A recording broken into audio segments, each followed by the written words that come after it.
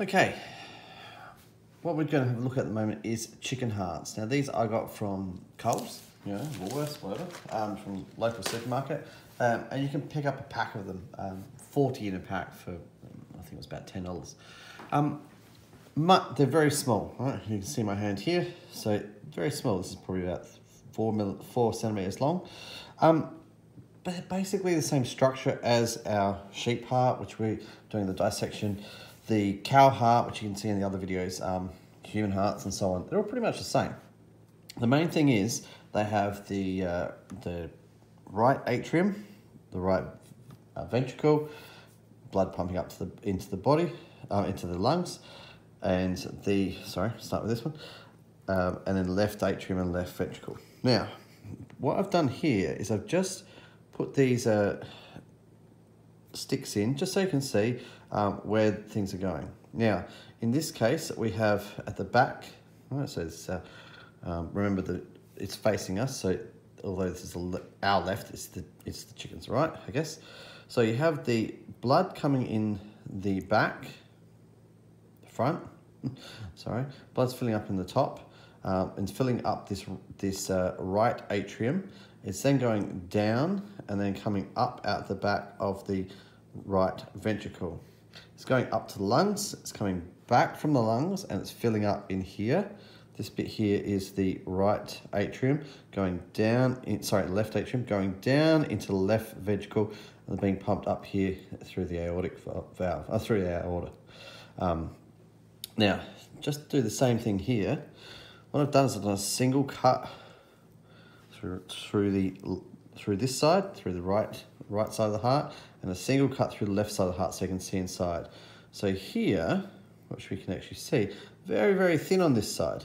Basically, this is the blood coming back from the body, it's filling up, right? And if we just move this out of the way, you can see how this fill up. Now, this may on yours just be completely joined, because just in transit, things can get a little bit messed up.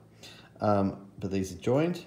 On this side, if you have a look how thick the heart is. Right? It's much, much thicker because this is what has to pump the blood around the body. So in this case, this is your right atrium, which is filling up, left atrium, blood coming back from the heart, filling up down here into the left ventricle and then pumping up through the aorta. If we look inside the heart, I think it's this one, no, this one. All right, so, and once again, it's difficult to see, but what we look for is, well, we can look through the thickness of the heart.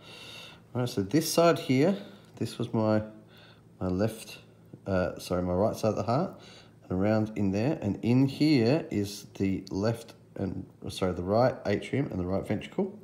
Right, very, very thin.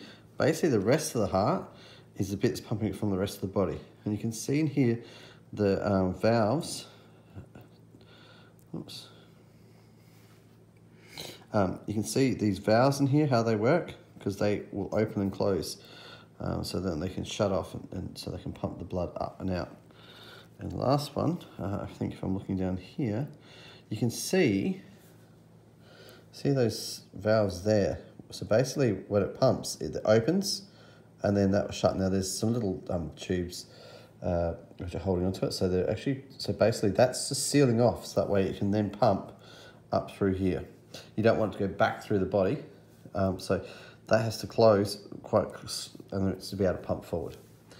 All right, so what you will be doing when you're cutting this up, you will see there'll be a kind of soft side of the heart and a hard side of the heart. You will see probably a couple of these, you'll see this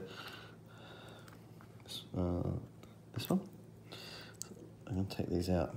All right, so as you open up the top of the heart, you'll see there'll be some little holes. Now you probably see this tube that's really easy to spot, which is the aorta. I find it actually quite difficult.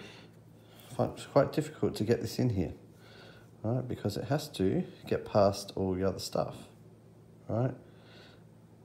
And it's going to go right in. Now on this side, you've got your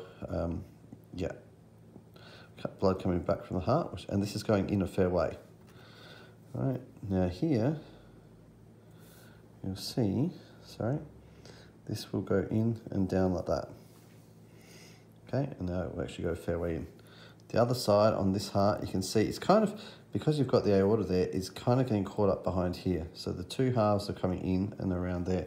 These don't go in very far, and it's very shallow, very thin. And you can actually see it. Right, see it moving in through there. The other one is coming in, oops, not through there, through this side.